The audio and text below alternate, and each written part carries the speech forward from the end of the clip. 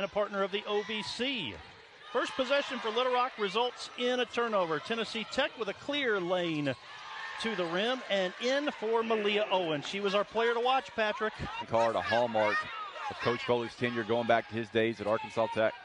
Gotta hurry. Shot clock is at 1 as it goes high off the glass and in, bailed out by the bank.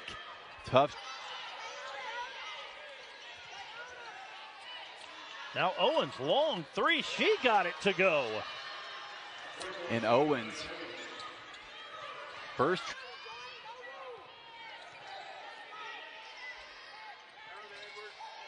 Hurst leading all scorers with 18. That pass underneath goes to Owens, who gets the layup on the C-Tech. Now Owens at the top of the key, and she buries it. The threes are falling for the Golden Eagles, and they're back to a 4-point advantage. And I believe that's the first offense. Historic season with the Golden Eagles. They were OVC tournament champions, ended a 23-year NCAA tournament drought.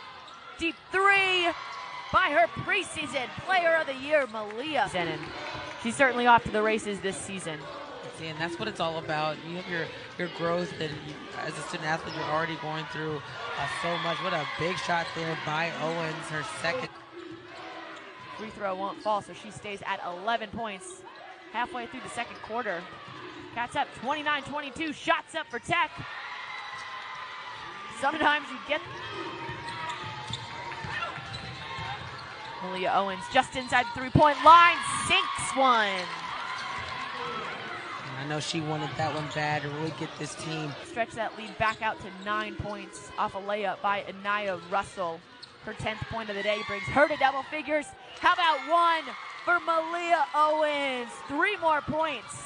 Team a 2-point win over Boston College on a last-second shot just like that. She can drive to the basket.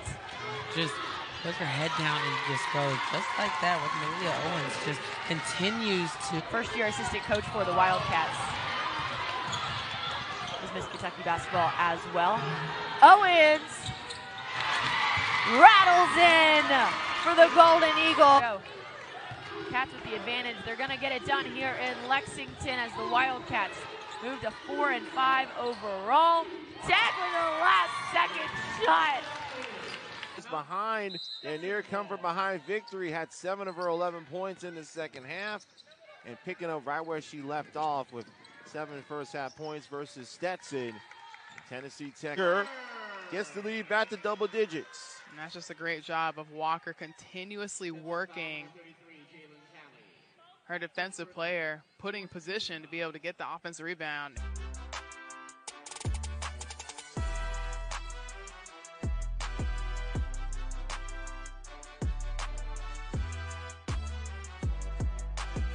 That's in the final 30-second timeout, and all of a sudden Tennessee Tech has the lead balloon back to 12.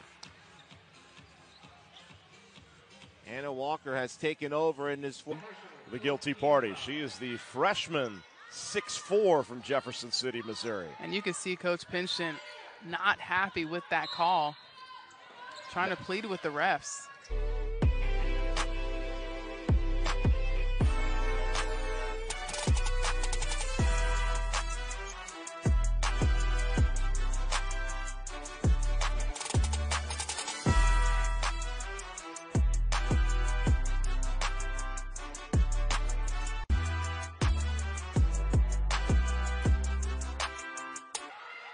Carter getting in the mix. And the heady play by Grimes, passing it back out to Sullivan. 2 threes for Sullivan. There's a look at Owens. Well, the positive thing for both teams is they are calling it on both sides, so both teams need to adjust to the way the refs are calling the game now.